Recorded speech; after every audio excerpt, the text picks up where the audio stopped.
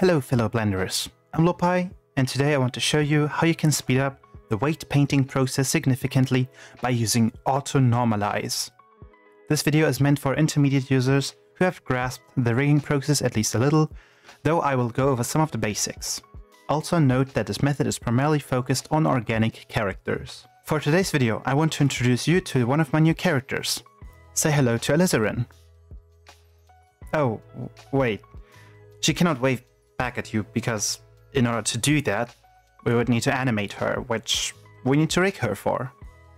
The second step in rigging is weight painting. Weight painting is the process of telling each vertex how much it should move with each bone.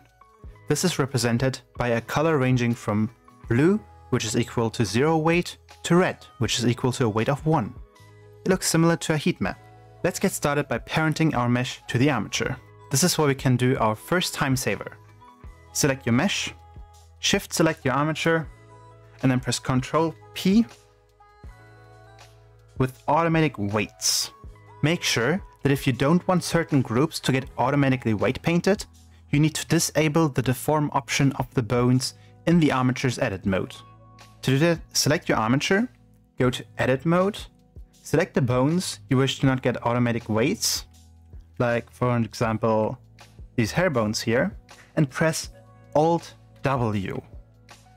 And then you can click on deform, and it's going to disable the deform option. If you want to enable the option on a bone again, press Ctrl Shift W.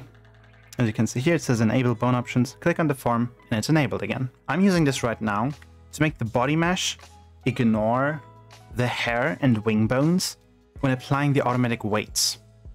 As a side note, later I will merge almost all the meshes into one for optimization purpose, but for now it is easier to keep them separate. Now before we jump right into fixing deformations in weight paint mode, we need to go over some options first. So I'm going to weight paint mode. Let's turn on symmetry, because the body is made symmetrically, even though currently I am using a mirror modifier, so it wouldn't really matter. Then in the tools panel, I like to open up the dropdown for advanced and for fall off, because in here you get the options front face only and front face fall off.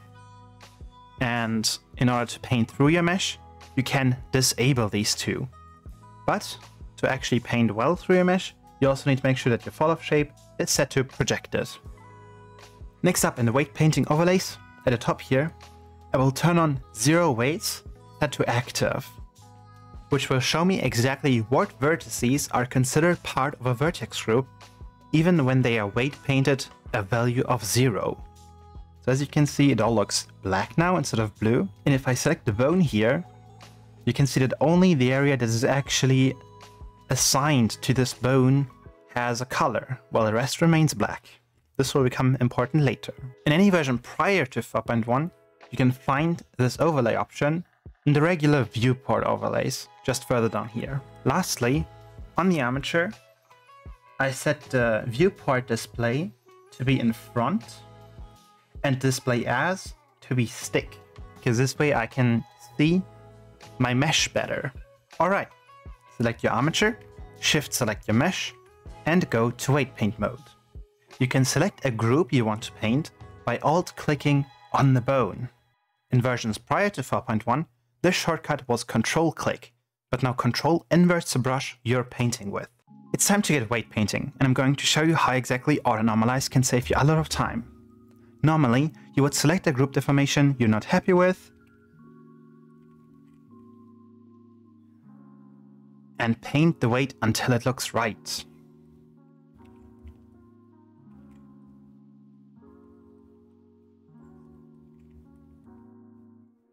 However, since each vertex has usually more than one group assigned, as the model has an organic transition between bones, you will need to jump back and forth between the adjacent bones to fix your own weight painting job. One more thing that is important to note is that all your weights on a vertex should add up to 1, which when you don't normalize them, can exceed 1. You can normalize them manually by heading to Weights, Normalize, or Normalize All, which will adjust your weight proportionally so they do add up to 1. But that may ruin your weight painting job and you need to fix your weights yet again. To check your group's weights on a vertex, you can press 2. In old Blender version, the shortcut was V. And then Alt-click or Control-click on a vertex. Head over to the Item section in the N panel, and they will show up here. This is an easy way to debug vertices which fly away from your mesh. I rarely need to use this because Auto Normalize makes sure my weights are all nice. Now you should slowly understand where we are headed with this. By using the Auto Normalize option, whenever you're painting, all your groups on a vertex get automatically normalized. This works best when a vertex only has 2 groups assigned, and you can imagine it like this. A vertex has a weight of 1, assigned by one group, and now you paint over that area with another group selected using a strength of 0.7. The weight of the first group will then automatically be reduced to 0.3. This also works with more than 2 groups, though results may vary in quality. Note that Auto Normalize may also add weight to a vertex group when you take it away from another. This is why we need to know if a vertex is assigned to a group even if its weight is 0, because Auto Normalize may add weight to a group we didn't want it to. To remove an assigned vertex, head over to Weights, Clean. In the pop-up, select All Groups, turn on Keep Single for good measure, and set the limit to a small value like 0.01. Any vertex group assigned which has a weight of equal or below this limit will get removed.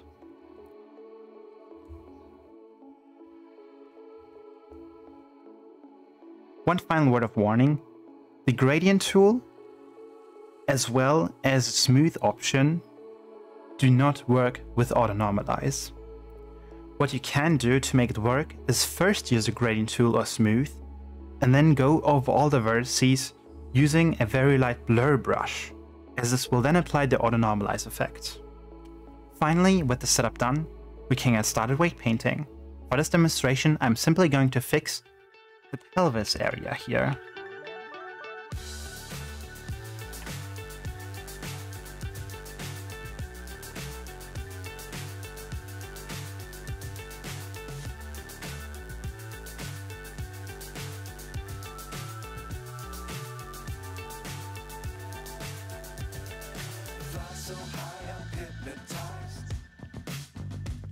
What's up is down, what's left is right.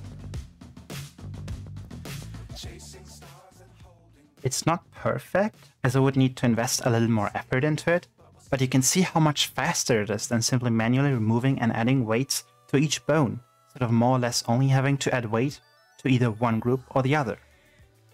And as a little bonus, I will show you when it is nice to turn off the front faces option like I described earlier by painting the tail.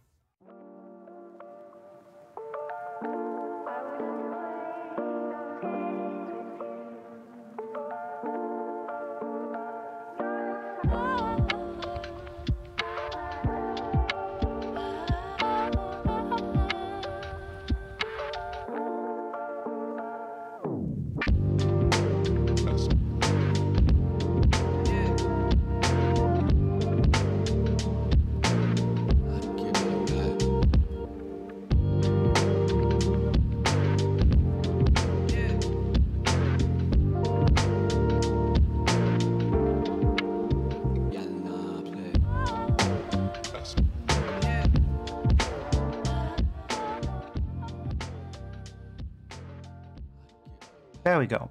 It looks like a decent curvature. That's it for this video. I hope you understand how to use Auto Normalize now, the setup required to use it effectively, and that this will help you speed up your workflow. And look, at least the lizard can now wave you goodbye. We have a brand new Discord community, which is all about being creative, themed around the fantasy steampunk world I'm building, and is there to just connect to new people and also help each other out in our creative endeavors. It would really help me out if you were to like and subscribe here, but I think it could help you out to join the Discord, where we can just work and chill together.